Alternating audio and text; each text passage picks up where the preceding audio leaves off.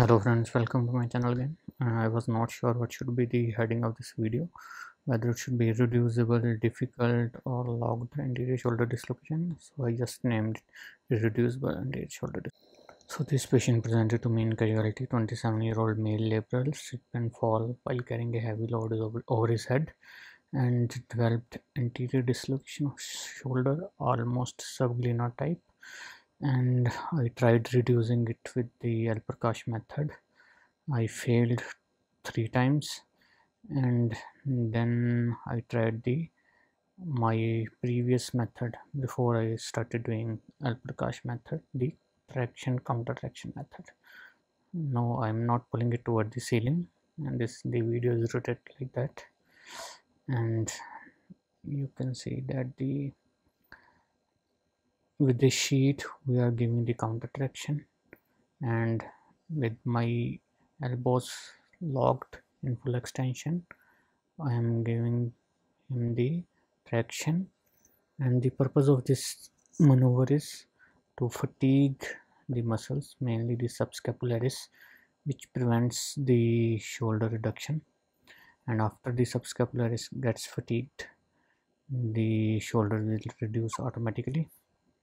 After failing with the L Prakash method, I had asked the patient like, how did they reduce your dislocation the first time, and he told me that they took him to OT and gave him anesthesia, and that's how the shoulder was reduced. So I had prepared myself for that scenario again.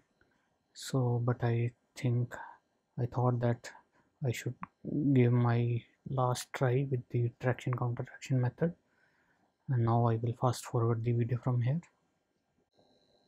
I had also given one intra-articular injection so that the shoulder is not painful.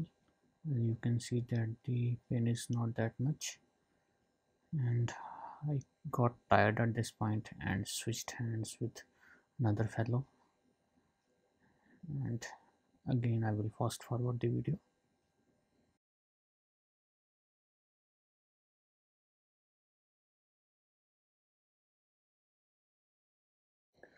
So after around 5 minutes I thought the subscapularis would be adequately relaxed, so I tried pushing it back into position.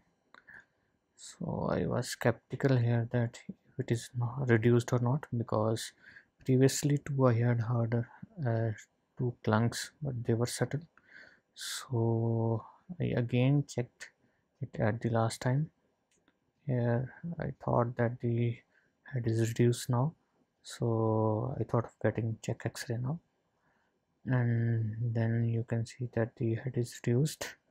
You can also see the Hill-Sachs lesion in this X-ray, and as the patient is a laborer and only 27-year-old male, so I advised him a target procedure to prevent recurrent shoulder dislocation. And I think would have got the answer to your question, like which is better, counter traction or the L Prakash method. I think L Prakash method would be the initial choice, but if it is not reduced by that method, you can try the other methods, whatever you are familiar with. But counter traction, counter traction works for me. Thank you.